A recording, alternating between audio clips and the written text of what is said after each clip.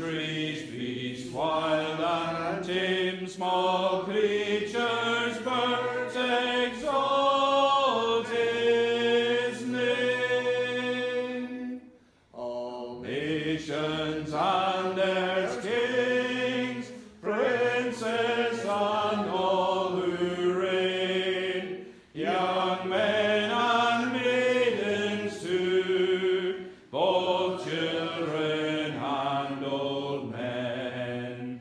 The Lord's great name by them be praised, his name alone on high is raised.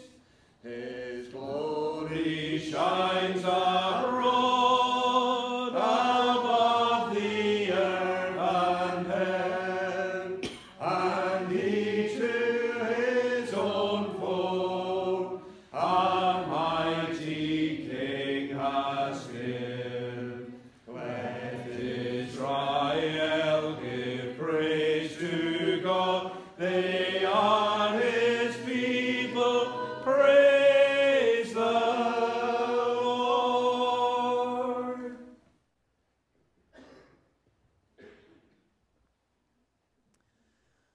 Let's join together in prayer. Lord our God, we come to you in praise this evening. We've just been singing of how the whole of creation is summoned to praise you.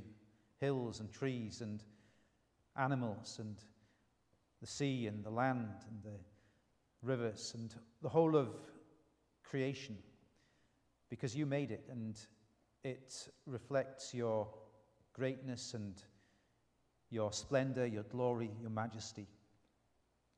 And Lord, we this evening as your human creatures would join with them to praise your great name. Lord, you are worthy of our praise, and you are worthy to be glorified, to be served, to be honored, that all that we have, by all that we have, all that we are. And we pray that you would enable us to give you the praise that is your due, that you are worthy of. And we praise you this evening that, again, as we were singing, that you have given a mighty king, that one has come in the line of David, and that he is Jesus Christ, and that he has come to rule this world, that he is this world's true and rightful king, who reigns with perfect justice and righteousness. And we praise you for him. We praise you too that he is the king who, although he is all-powerful and almighty, that he has humbled himself and come among us and lived that life of service, lived out for others, and even to the extent of laying down that life for his people. Lord, we thank you that we have such a king, and we pray that all that we do this evening and this weekend, and indeed in all our days, would be towards his honor and glory. We pray that you would be with us this weekend as we remember his death in particular, and that as we remember that may be of blessing to each of us, that we may remember with deep gratitude and thanksgiving for the King who laid down his life for us. Lord, we commit ourselves to you. You know us, you know our needs, our concerns, our burdens, and we bring these before you. And we pray that you would meet us at our own point of need this evening. We pray for our land at this time, our nation. We commit it to you. We pray for its leaders. We know that there's much uncertainty about the future at the moment for Scotland, and a degree of upheaval, and we do pray that your hand would be in these things, and that you would have mercy on us, that you would provide us with leaders who are wise, who are honest, who have a desire and a concern to do what is just and right, who are compassionate. And We pray for ourselves as citizens, that you would help us to live in our land in a way that we use the opportunities, the responsibilities that we have to the full. We know that we have many privileges, and we pray that you would help us to live as good citizens and also as those who serve our communities, our land, and also seek the honor of your name. We pray for every congregation of your people, every fellowship, every group that calls on the name of the Lord Jesus Christ, and that you would bless them. We pray tomorrow for your day, and that as people up and down the land meet, you would meet with them, and all across the world. And even as very soon Sunday will start in the East, and as the day progresses all across the globe, your people meet. We pray that you would bless them wherever they are. We ask that as we gather here this evening, that you would meet with us as we pray, as we sing your praise, as we read your word, and as we reflect on it, that in all of these things that you would meet with us, that you would speak to us, that you would be working in our lives. And so we ask these things, and we pray too that you would forgive all our sins, all our failures. In Jesus' name, amen. I'd like us to read this evening from the Holy Bible, from the Gospel of Luke, chapter 8.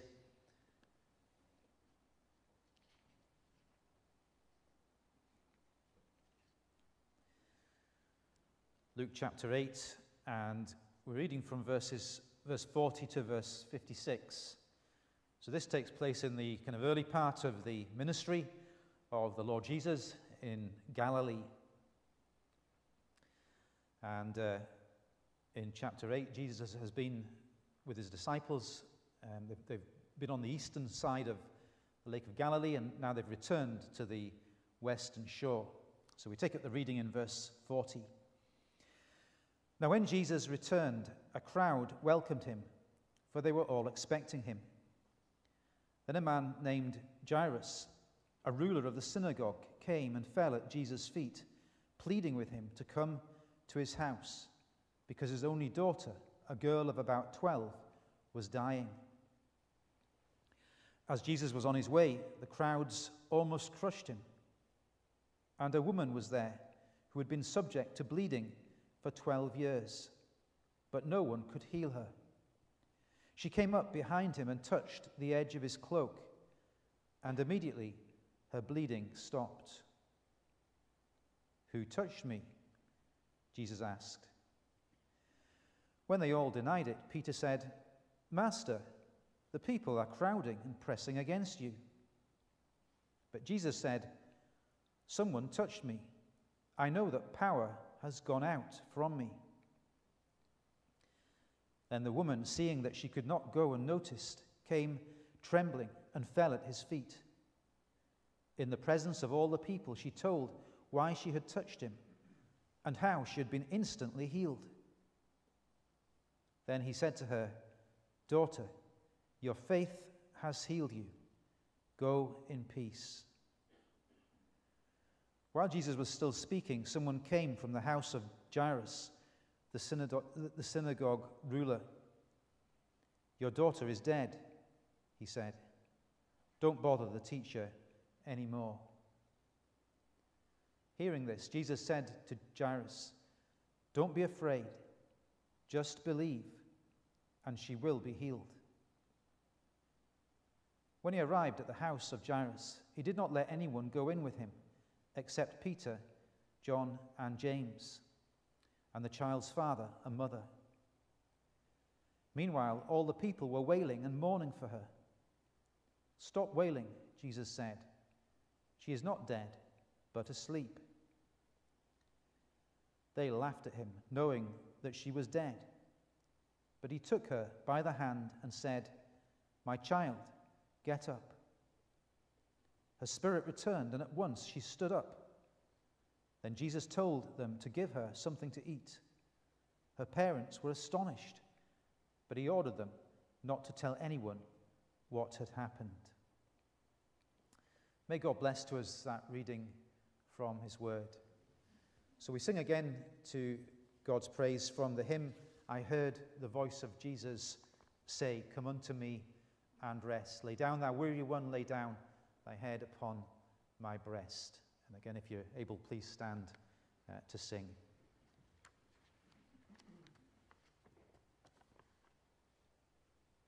I heard the voice of Jesus say, come unto me and rest.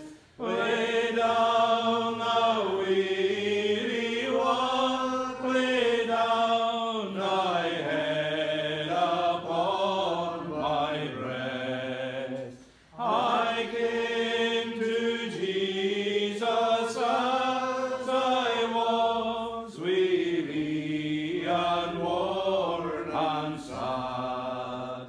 I found in him a resting place, and he has made me glad.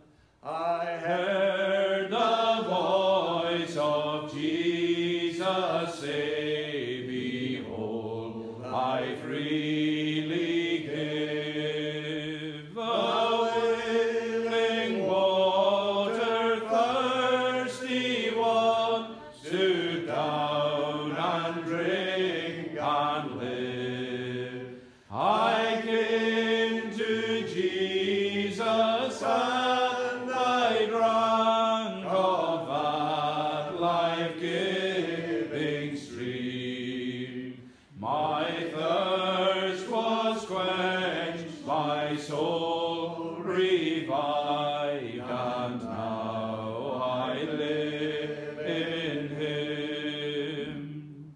I heard the voice of Jesus say, I am this dark world's light.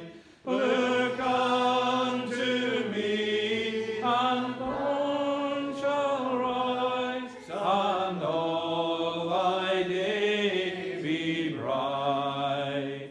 I look to Jesus, and I found in him my star, my sun, and in that light of life I'll walk till all my journey's done.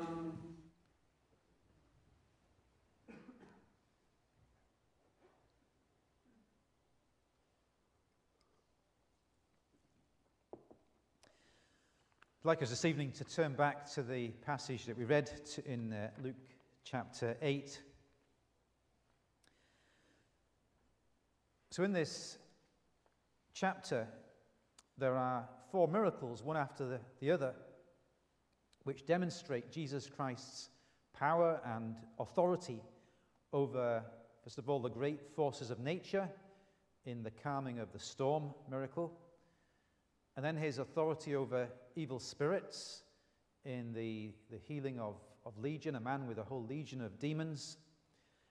And then in the passage we read, his power, his authority over illness and uncleanness and over death.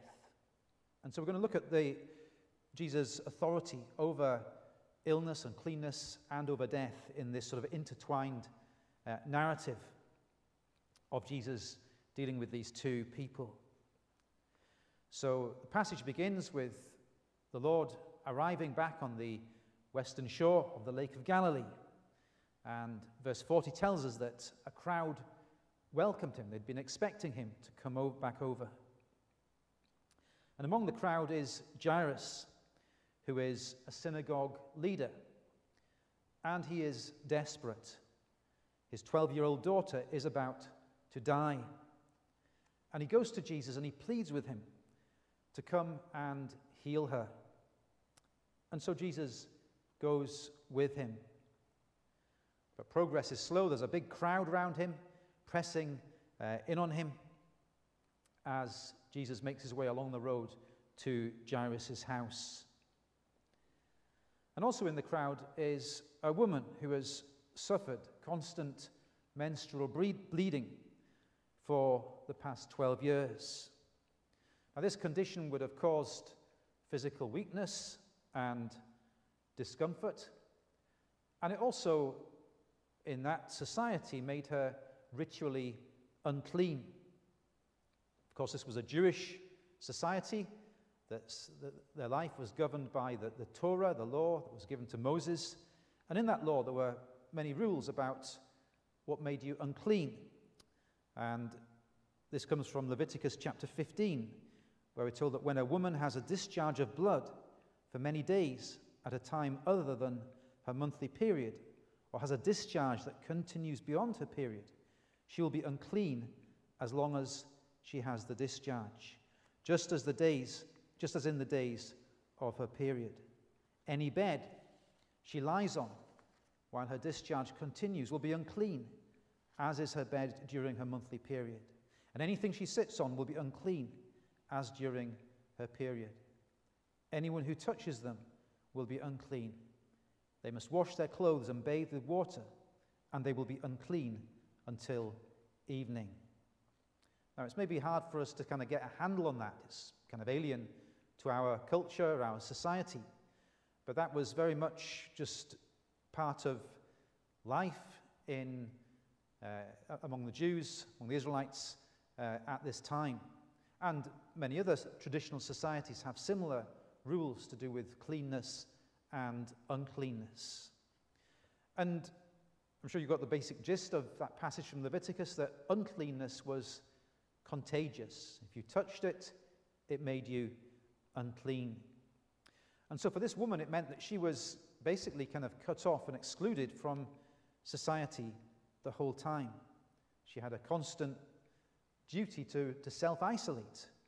She was barred from taking part in any of the festivals of Israel, going to the temple in Jerusalem, from taking part in so many aspects of Jewish worship. She was barred from all of that because of her constant uncleanness and being unable to become ritually clean. And so she's also desperate. Mark, in his account, tells us that of the same event, tells us that she's been to every doctor and healer in the area, but none of them had been able to help her. She'd spent all her money on them, but she was still in the same condition. And she has heard about the Lord, about Jesus and the great miracles and healings that he performs. And so she decides to go and touch his clothes in order to be healed. And it's clear she doesn't want anyone to notice her. She's ashamed and embarrassed of her condition.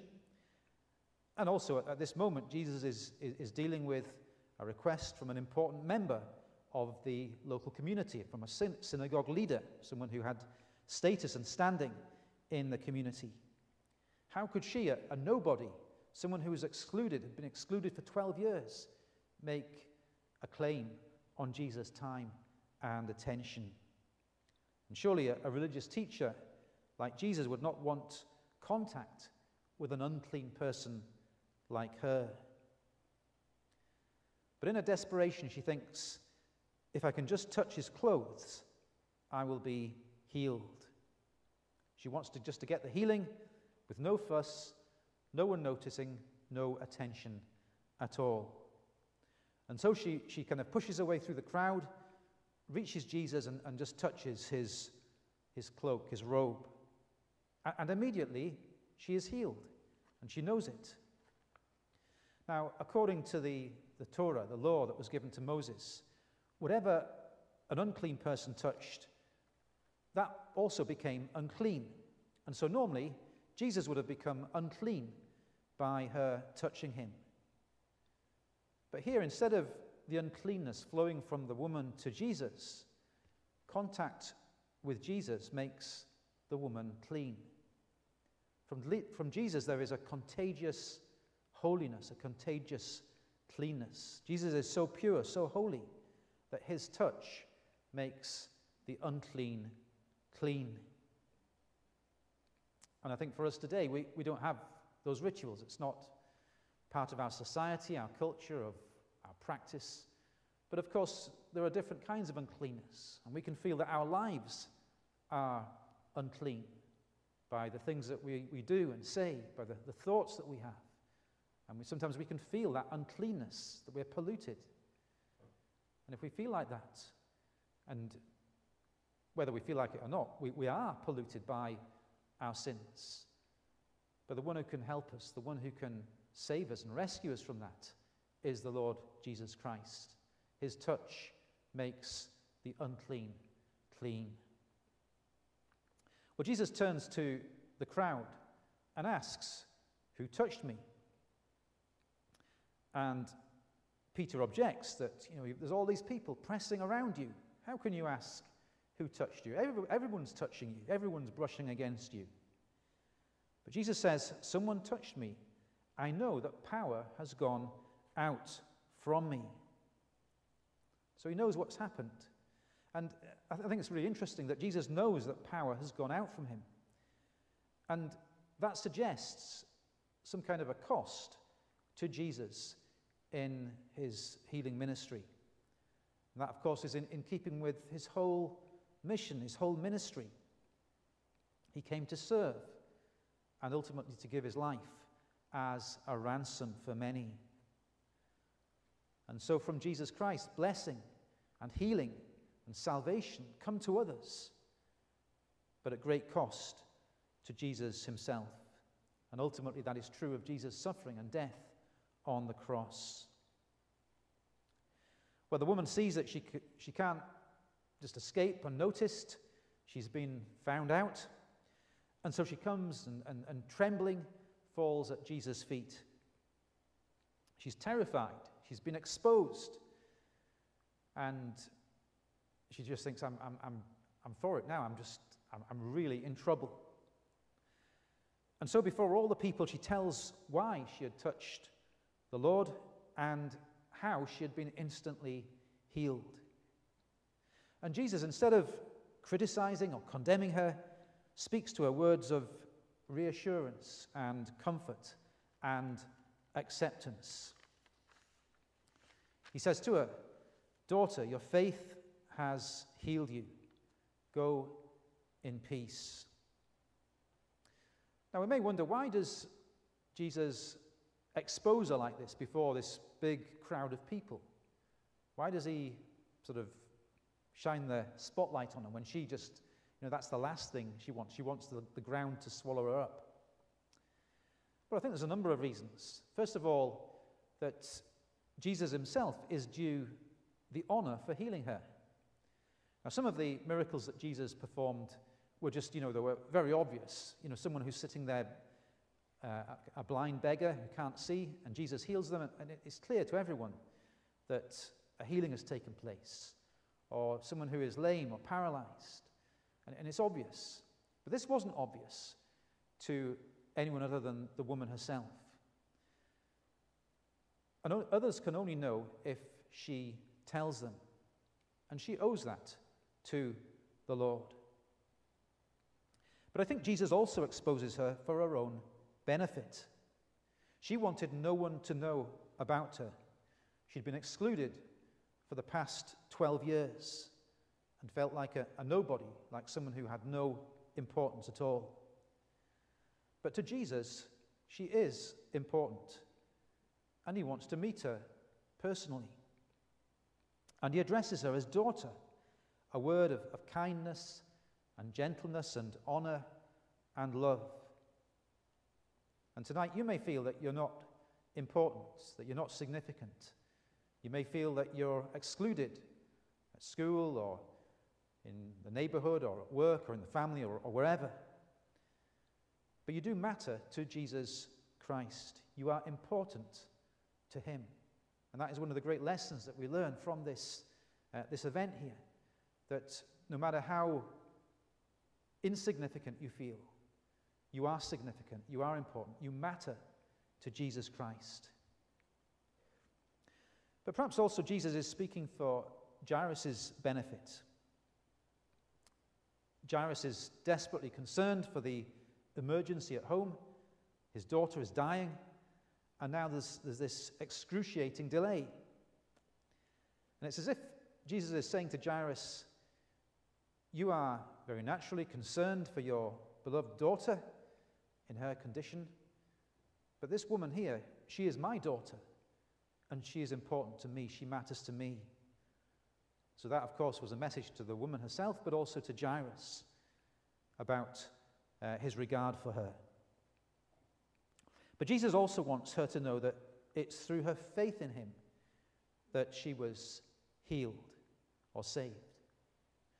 Some people think, and even today think, if only I could touch something that was associated with Jesus, some relic, maybe his cloak or the Holy Grail or some bit of the cross or something that had contact with Jesus, if only I could touch that, that would give me great blessing and maybe healing.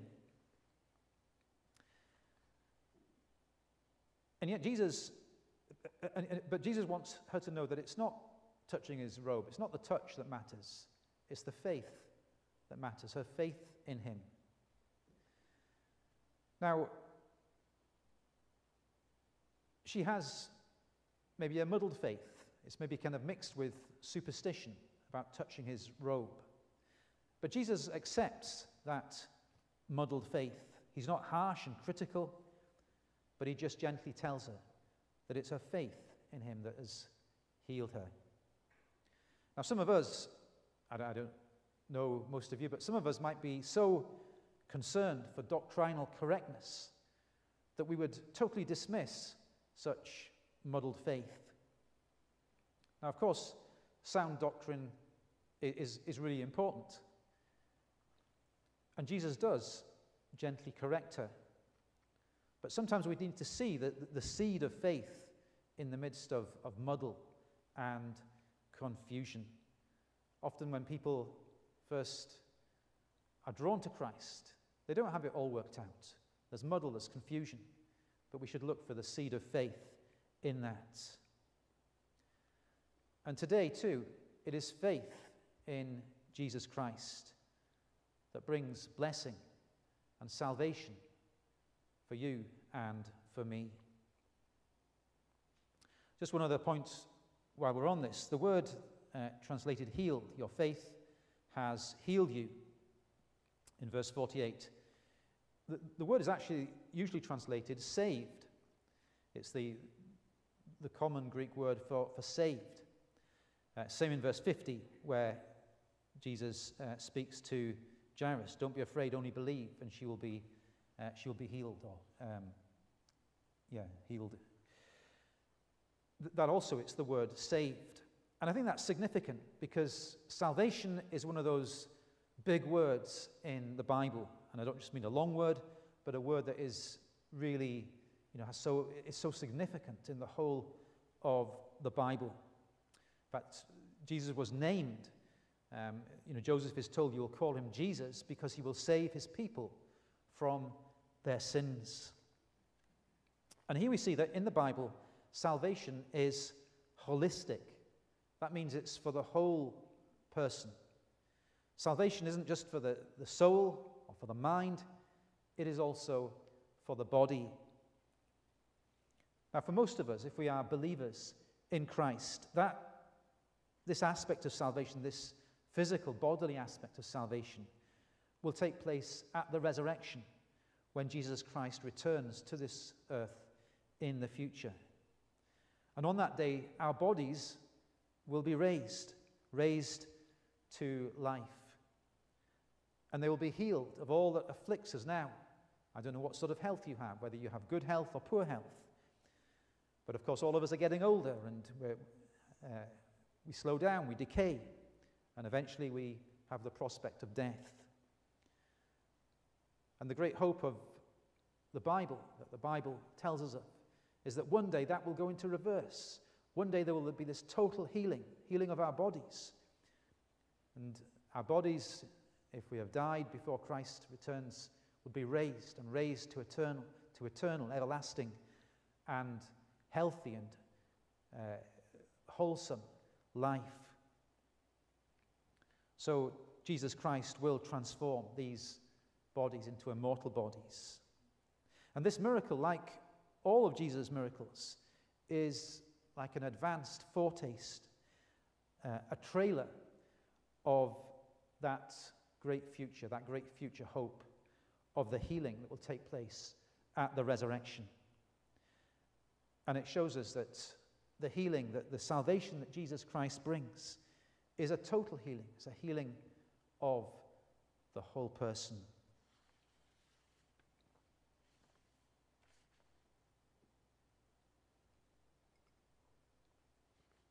A few years ago, our family were getting the 7 a.m. train from Glasgow to London. And we had to get a taxi from our home to Glasgow Queen Street Station. And none of us are at our best early in the morning. And we were just a wee bit late leaving the house. But we still had enough time, but we were a bit worried.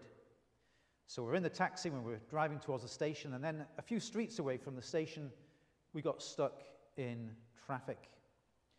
And we waited there, we were sitting there, and the seconds were ticking by, and 7 a.m. came.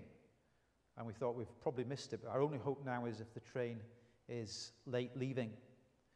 Well, then the traffic cleared, we were dropped off at the station just a minute or two after 7, and we ran out of the car, ran onto the platform just to see the train pulling away. We were too late, we'd missed it. And something like this happened to Jairus, the synagogue leader, except that it was way, way more serious than missing a train. His 12-year-old daughter was seriously ill and about to die. And he'd gone to Jesus in desperation and pleaded with him to come and heal her. And Jesus had set off with him back to his house. But then there was this excruciating delay. This woman with this illness had come to Jesus to be healed by him, and Jesus just takes ages. He could have just given her the healing and carried on. But he stops and he talks to her, and all the time he's aware of his daughter's life ebbing away. And Jairus is now panicking. His daughter's dying. Every second counts. Surely Jesus could heal this woman later. She'd been like this for 12 years. What difference would a few more hours make? Has Jesus got no sense of triage? And then his panic turns to despair when a messenger arrives from the house with the news that his daughter has died. And he tells Jairus, don't bother the teacher anymore. It's too late now. The messenger from the house, his message is very abrupt, which may suggest that he didn't really approve of Jairus going to Jesus. And this messenger thinks, well, even if Jesus were able to heal people, there's nothing he can do now because the girl is dead. It's too late. But he's making a big mistake. He is underestimating the Lord Jesus. And Jesus hears this, hears the messenger, what he says to Jairus. And he says to Jairus, don't be afraid. Just believe, and she will be saved. And Jesus Christ is saying this in a situation of death. And if he can say this in a situation of death, then there is absolutely no situation that is too difficult for him to deal with. And you may be experiencing trouble in your life. Maybe disaster even, some catastrophe has happened in your life. Maybe you're ill. Maybe you have some turmoil in your family. Or maybe you're facing some big change in your life and you've got some massive decision to make that has repercussions for the rest of your life, and you don't know which way to go. You're confused. Or maybe you're worried about money. You can't make ends meet. The money runs out before the month does. Or maybe you're worried about loss of reputation. Or maybe you feel guilt and shame and even uncleanness about your life or about something in particular. Maybe some word that you just wish could be unsaid, or something that you've done and you just wish you could turn the clock back and undo it. Or maybe you fear death and you fear what lies beyond death. Well, Jesus' words to you in that situation are the same as his words to Jairus.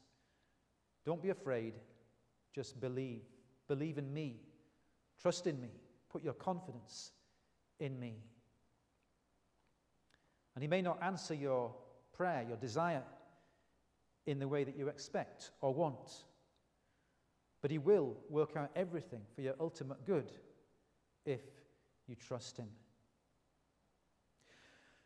Well, they arrive finally at Jairus' house, and Jesus sends everyone out and just takes in the girl's parents and 3 disciples. And I think it's just fascinating to contrast the way he deals with Jairus' daughter from the way he deals with the woman earlier. With the woman, he exposes her to the whole crowd, whereas in this situation, it's privacy that is the key. And that's for the girl's benefit. You know, he doesn't want her to awake to a room of excited people. And so we see Jesus' compassion and care even in the details. So in verse 54, Jesus goes in and he takes hold of her by the hand and says, "Child, get up." Now again, according to the Torah, the law of Moses, contact with a corpse, with a dead body, made a person unclean. But instead of that happening, again, it is life that flows from Jesus to the dead girl. Her spirit returns to her, and immediately she gets up. And Jairus and his wife receive back their beloved daughter from the dead. Jesus tells them to give her something to eat. Her parents are amazed, but he ordered them not to tell anyone what had happened. Now, the fact that this girl who was dead was now alive couldn't be hidden. Of course, the mourners had come. They knew she was dead. But Jesus' aim is just to make this as easy as possible for the girl and her family, to avoid the sensation in the community, to avoid the first century equivalent of social media and the tabloid press getting hold of it and making, just a big issue of this. He wants it just to be as calm and quiet as possible for them. And again, we see the compassion of Jesus, even seeing to these details in this situation. But Jesus here demonstrates that he has authority and power over illness and over death. And that is good news. It's good news for us if we're ill, if we're sick, if we're disabled, or if we're just feeling our age and the process of decay. And the salvation that comes through Jesus Christ is forgiveness, it's healing, it's cleansing, it's renewal, and it's resurrection. Don't miss out on that. If you don't know Jesus Christ, if you're not a disciple, if you're not a believer, this is what you're missing out on. Don't miss out on that. Come to Jesus Christ. Put your faith in him. Trust him. Commit your life into his hands. But just to sort of wrap this up, according to the Bible, our sins make us unclean and result in death. The wages of sin is death, as the Bible says.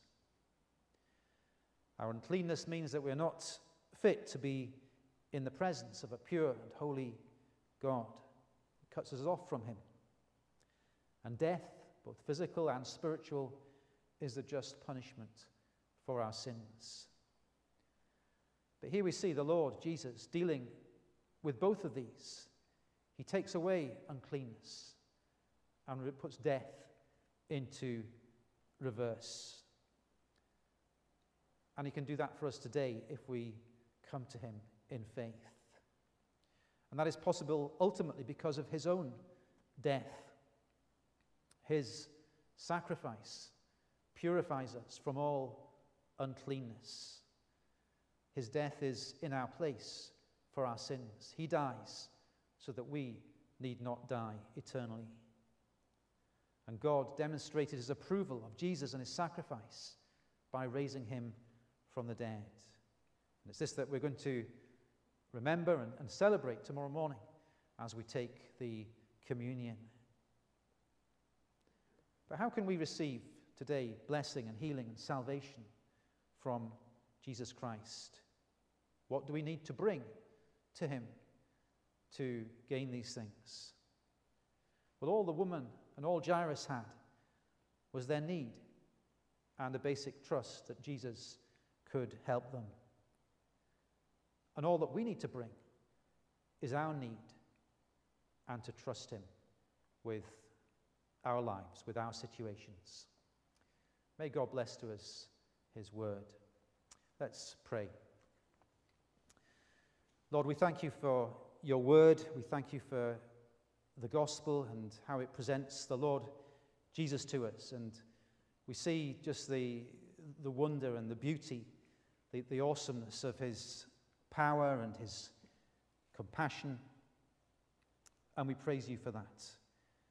Lord, we thank you that you are such a Savior, such a King, such a Lord. And we pray that we may trust you, whatever our situation is this evening, whether our times are good or bad. Lord, you know us, and we pray that we would entrust our lives, our whole situation, into your hands and know the peace that can bring to us. So bless us, be with us as we go our separate ways. Continue with us, we pray, in Jesus' name. Amen. So we close our service this evening singing from Psalm 16. I'll praise the Lord my God. His counsel guides my choice, and even in the night my heart recalls instruction's voice. Before me constantly I set the Lord alone, because he is at my right hand, I'll not be overthrown. Therefore my heart is glad, my tongue with joy will sing, my body too will rest secure in hope unwavering. For you will not allow my soul in death to stay, nor will you leave your Holy One to see the tombs decay. You have made known to me the path of life divine. Where shall I know at your right hand? Joy from your face will shine. May the grace of the Lord Jesus Christ and the love of God and the fellowship of the Holy Spirit be with us all, now and forever. Amen.